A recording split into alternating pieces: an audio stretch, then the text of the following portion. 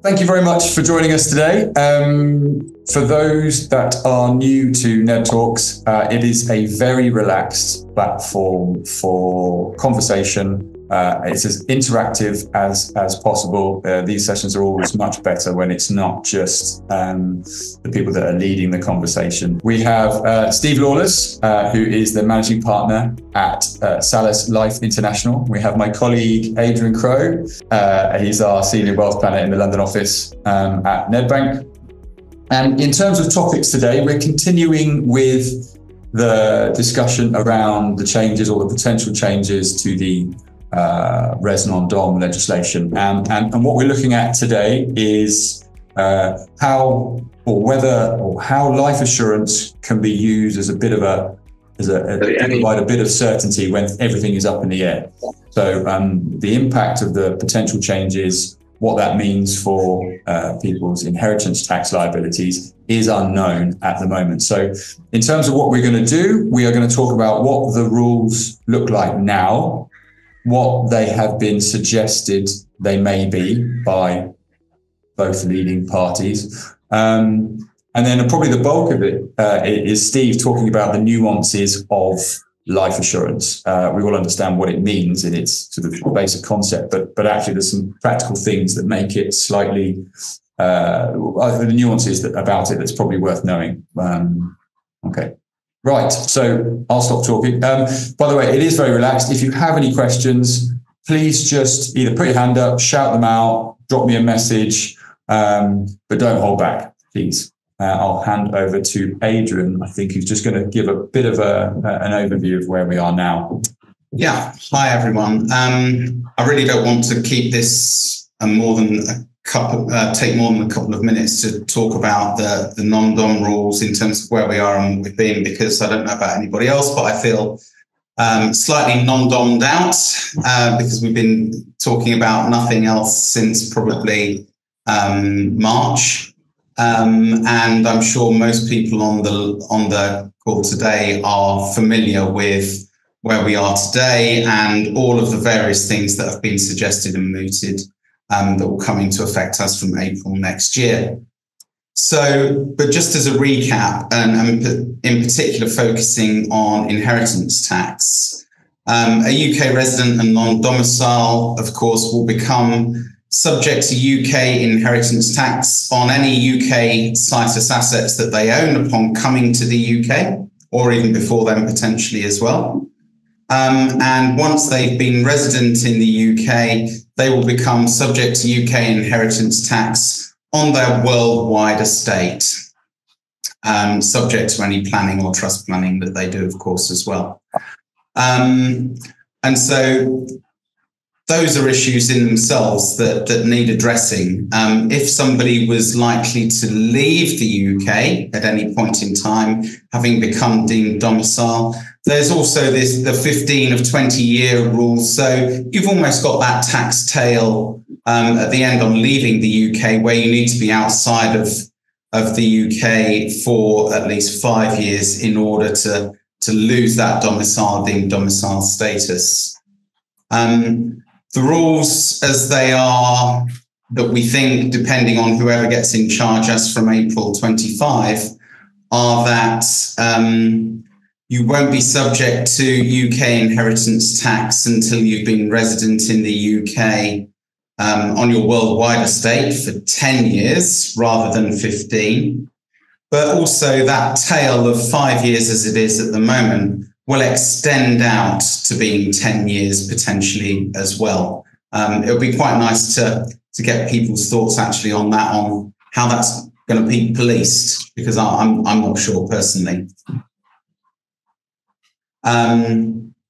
So that will be an interesting point to cover. But I think what we can show is that in terms of inheritance tax, whatever the rules are, whether there's rules now or rules later, you've got an immediate liability to inheritance tax in the UK on UK situs assets.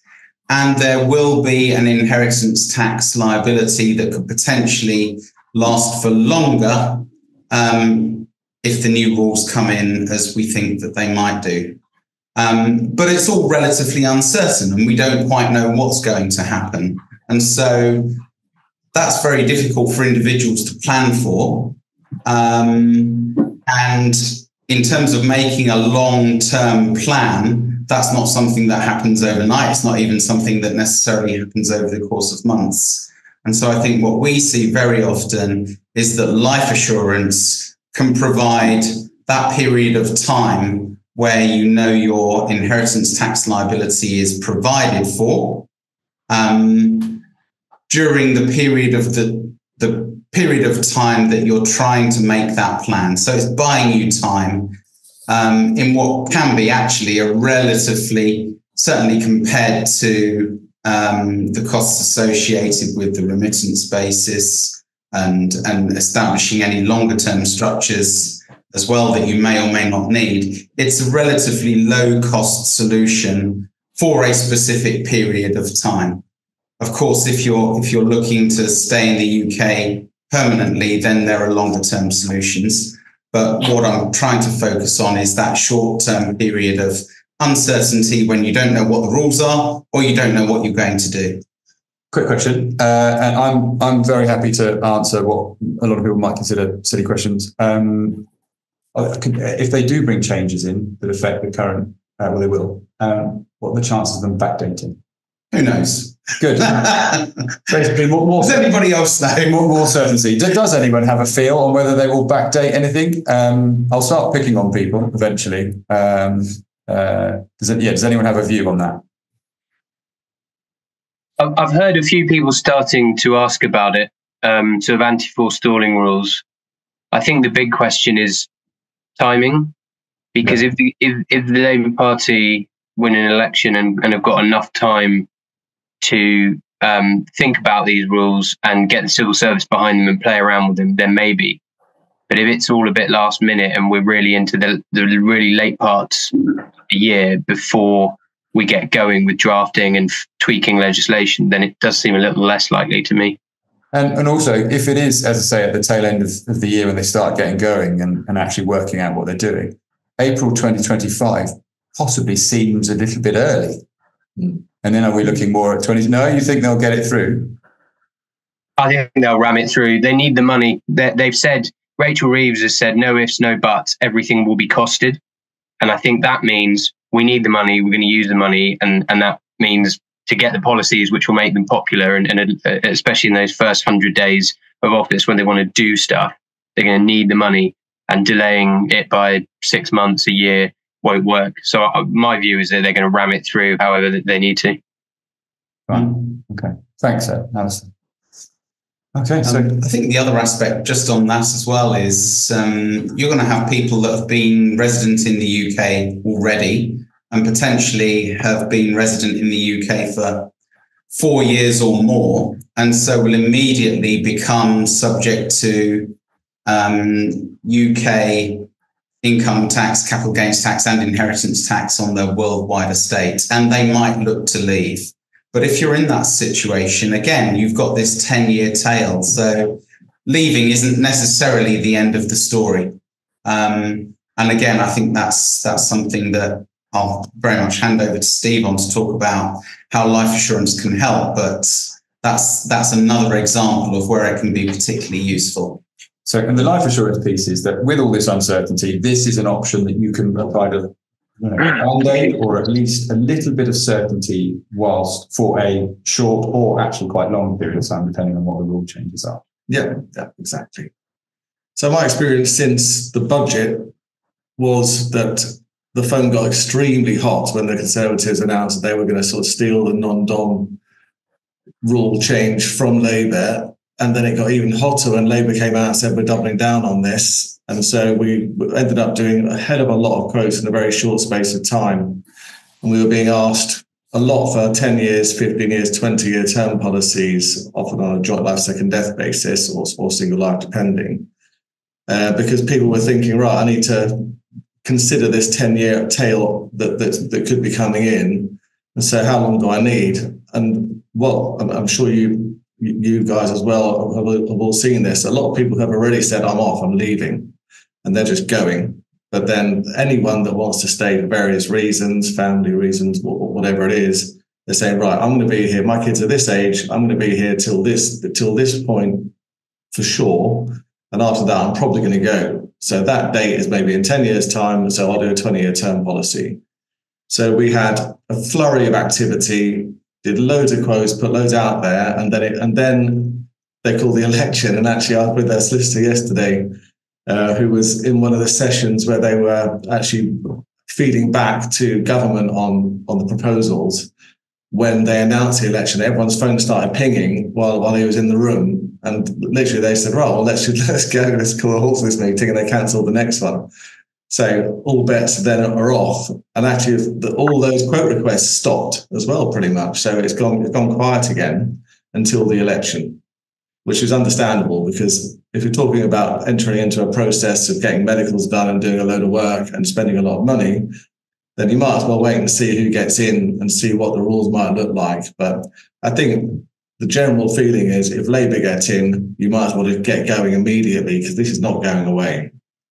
So if Labour get in, we're going to get very busy. And I was out with a lot of solicitors and counsellors last night at an event, and everyone was saying you're going to get very busy because there's nothing else you can do. On the inheritance tax side, if Labour do what they propose they're going to do, which is hit the UK resident non-doms as they are, but even potentially hit their excluded property trusts or sector included trust as well, then the only thing that's left to do if they want to stay is life insurance to cover that tail.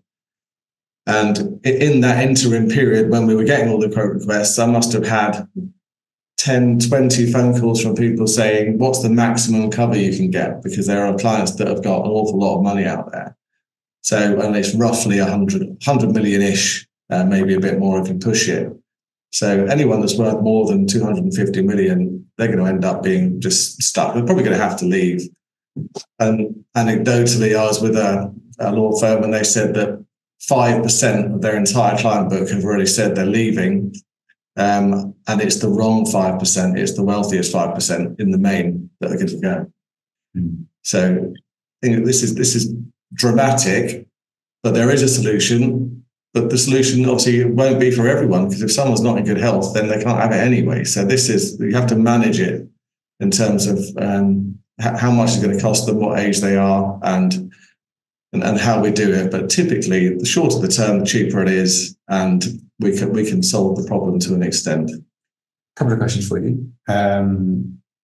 Well, how long does it take to actually get these things set up? Generally, yeah, straightforward cases. How easy is it to get hold of? In a general sense. And I know the interest rates has had an impact on the premiums, which could affect, like, do you wait or do you go? And also, a lot of these people, or if you are non-res and you try to get a policy for assets here, is that possible? Who would you go to? Okay. So taking them in turn, how long does it take? And that sort of brings me into the process. So we unusually in Salus, as a pure life insurance broker business, we don't let the insurers have access to the clients at any stage of the process till the very end. So we actually arrange the client's medicals. In most cases, we pay for the client's medicals before they do anything. And then we collate the data, we package it, and then we negotiate with the insurers, and then get the firm offer for the clients. And then we tell the client what that offer is, and then they go ahead or they don't. What that means is that you don't have the jeopardy of applying to one insurance company that happens to be the cheapest, and then the process not going well, or them coming up with an unfair rating depending on the age and the health of the client. So it means that we can go around the whole market, the insurer and reassurer market, to get the best price that's possible before the client gets pushed to and fro different insurers trying to negotiate that way. So that makes the process quicker, because if a client does go through the old-fashioned process of going straight to the insurer, getting a bad decision, you go back to square one to go back to the next insurer, and it can take an awfully long time. And when you're dealing with high levels of life cover, that is more likely to happen, and that's why this process was created, really. So in a standard situation, how long do we predict? It all depends on the client's own GP. So if they're UK resident and they have an NHS GP, then we have to get their GP medical record. And that is the bit that takes the time. So let's say on average, we're looking at a month to 2 months for that. That means to get the record. Yeah. And that's how long the process is. So if we get that record within a month, we'd have done the medicals already in most cases, and then we'll be on risk within 2 months. And normally, so 2 months, additional 4 months in total. No, 2 months in total. So the medical record is the thing that creates the time. Right. Okay. Everything else we can do quickly. It's just that. So it depends on your GP. 1 to 2 months. You do one set of medicals that can be applied to all the different insurers. Exactly. Although there is often medical complexity, and sometimes things come up on the medical, which means you've got to manage it. Right. So if anything happens whereby the clients have to go and get extra treatment, then that pushes you back till that treatment's done. Like a urine infection. Right. I mean, we wouldn't believe post-COVID, I would say half the clients we saw had urine infections. It was unbelievable. And so no one would offer cover until they'd had their course of antibiotics and they sorted it out. Yeah. And it was just a nightmare. It's like, oh, no, not another one, because it's just such a pain. You become an expert. Yeah, exactly. Yeah, but that's just one thing, and there's so many other potential things. But that was an option. They're seemingly not happening anymore. So I don't know what that was at that period of time, but that problem's gone away. But the other thing that's a pain is the exercise ECG, because there's an exercise ECG, so electrocardiogram, where they put you on a treadmill and monitor your heart function, and they often throw up false negatives, which then need to be investigated, which takes time. But so we try to manage the process whereby we don't use insurers that want one. Okay. Because a lot of insurers have pushed the amount of cover you need to have one up. Mm. So sometimes we'll actually split between 3 insurers to get below that line, just to avoid that, because it's a pain.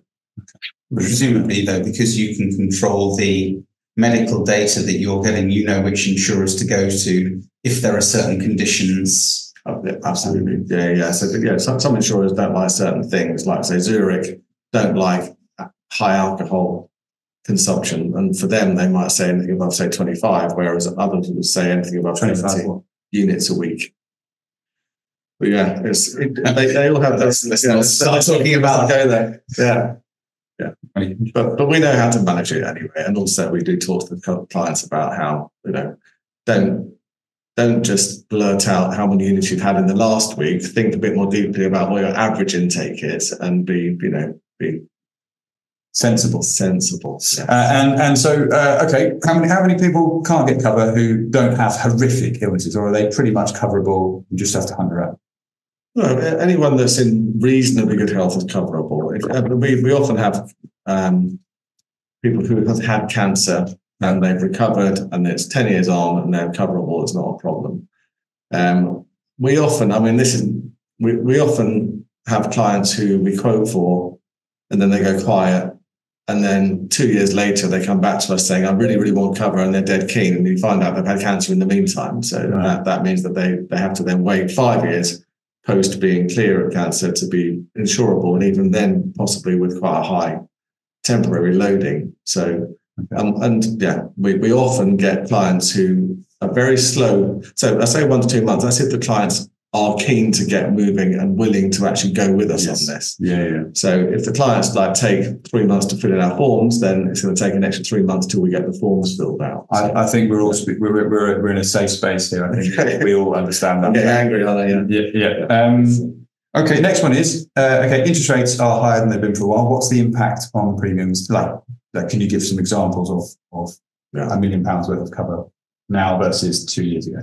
Yeah, so for term insurance, mostly interest rates don't really make much of a difference. So for these UK resident non-doms looking at term policies, the price will go up with age gradually, but it won't change that much based on interest rates.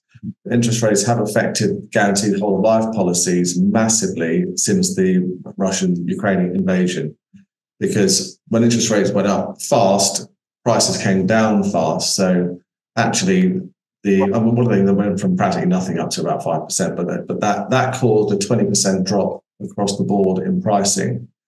So we were offering guaranteed whole of life and placing it for quite a lot of clients prior to the Ukraine invasion So we took all of those policies and rewrote them because it just made no sense not to. If it's the same, although you were 2 years on, so the clients were 2 years older on that side of the pricing come down so much that everyone managed to shave 10, 15, up to 20% of the prices. So just when we're talking about guaranteed whole of life as opposed to term assurance, it might be a good idea just to explain how guaranteed whole of life works. Yep. So guaranteed whole of life it's exactly that. It lasts forever. So it's like term assurance. There's no value in it. It's pure insurance, but it never ends. So you know there's going to be a payout provided you maintain the premiums to the end. And because of that, you can model it as an investment, and you're allowed to call it guaranteed legally because it does have the FSCS backing up to 100% of the sum assured. So it essentially is an investment product, but you have to maintain premiums. Because of that, you can say, okay, it cost me £10,000 for $1 million cover, and I'm age 50. So let's say let's choose an end date where a sort of theoretical date when I might die, that might be age 90. You can model it and say, okay, if I was to save that £10,000 per annum instead, what growth rate would I need on that to hit the million at age 90? And you can see whether it's a good deal or not.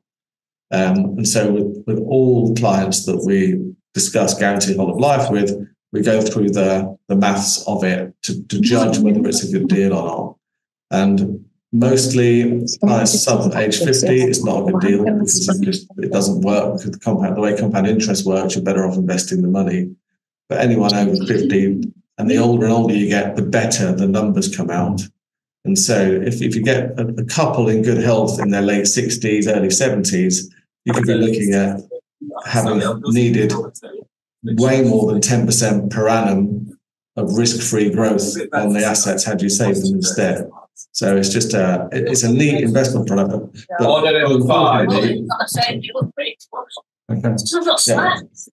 importantly, it delivers money to the family separate to probate when they need it.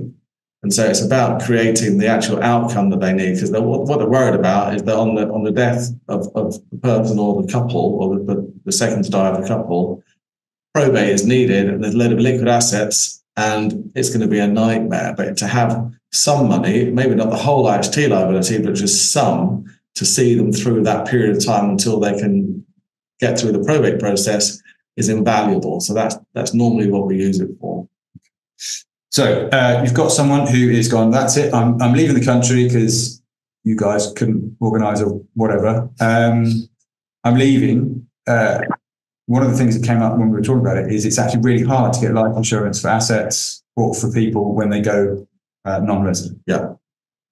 So your advice is? Yeah, I mean, do it before you go now, because it's just got a lot harder. So 2 weeks ago, AIG, who were the only UK-based insurer who were sort of offering cover to non-UK residents fairly easily, pulled the plug completely. They got bought by Aviva, and Aviva said, right, no more non-resident. We're not honouring the pipeline, absolutely nothing. And so the market has just collapsed for non-UK residents in terms of offering straightforward UK-based term assurance and things like that. So if they sign up on Monday, but then they get they get cover on Monday and they leave on Tuesday, is that cover still sit in place? It's better to have a bit of time. Sorry. Yeah. Okay. It doesn't have to be the next day. Yeah. If they a few months would be fine. But if you know if you've got your flight booked, you have to tell them that you're going, and some insurers won't like that. Some wouldn't mind. So it's about us then knowing which ones will actually. So it's literally if you are already organised to go. Yeah. Because I'm assuming if you have already organised to go and you don't tell them and they find out, they'll go, we're not covering you because you didn't inform us. So it's get it this organised before you get them moving. Exactly. So go as soon as possible if you're thinking you might go. If you have made the decision to go and you do have that date, still speak to us, because we will disclose that to the insurers and find out which ones are still happy. It's only about the legality of solicitation and around, are you UK resident today? Yes. Right. Okay, we'll take that. But some insurers don't like it. So they'll just say, well, no, they know they're going. That's not one for us. So we can manage it. Okay. So, but equally, that's an issue for non-UK residents who've never had any real connection with the UK other than having maybe purchased a rental property or a holiday home or something like that.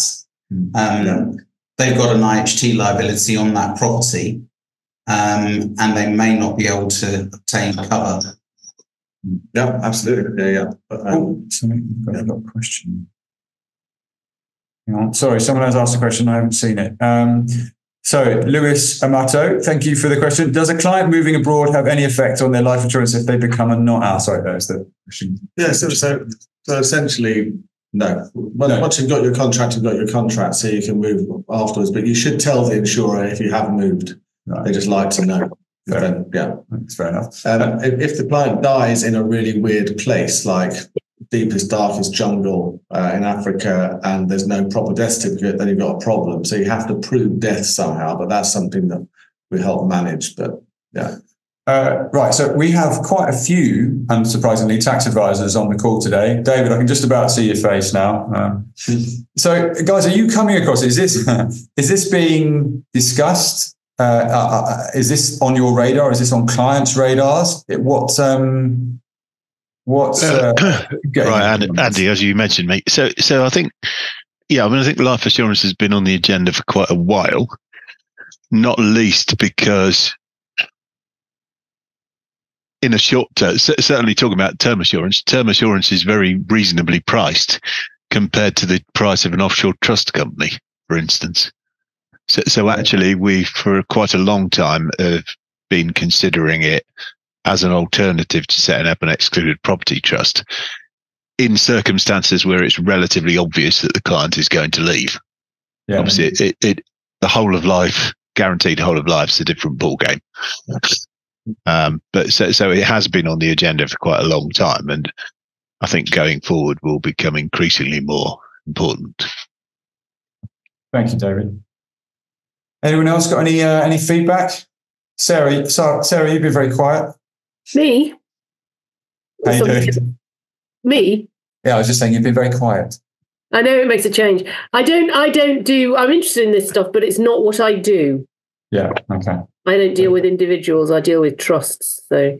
I'm nothing foreign, no foreign content. Too specialist for me. Fair enough, good.